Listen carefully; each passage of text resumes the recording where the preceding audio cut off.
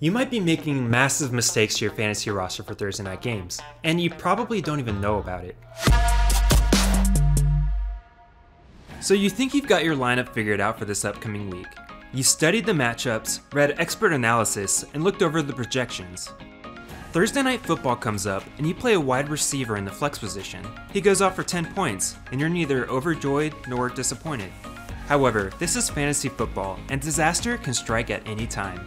Sunday comes around, and your star receiver gets hurt in warm-ups. You look to your bench for replacements, only to discover that you don't have another decent receiver on standby. All you have are decent running backs and tight ends. Your flex wide receiver is locked, and the waiver wire is running thin. All of this can be avoided. How? It's simple. Don't play early game players in a flex position. Let's rewind the scenario back to Thursday morning. Place the latest game player in your flex position, which happens to be your star receiver. Your wide receiver 2 gets you 10 points, and on Sunday, your star player gets injured in warm-ups.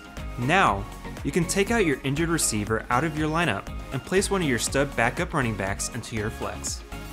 Remember, the flex position is flexible. It can aid you in any scenario where you need any running back, wide receiver, or tight end, and that flexibility is more prominent when you use it in later games. If you like this video, please subscribe and click that bell icon for future fantasy tips and strategies. Together, we'll do our best to prove to our peers that we have what it takes to become a fantasy football champion.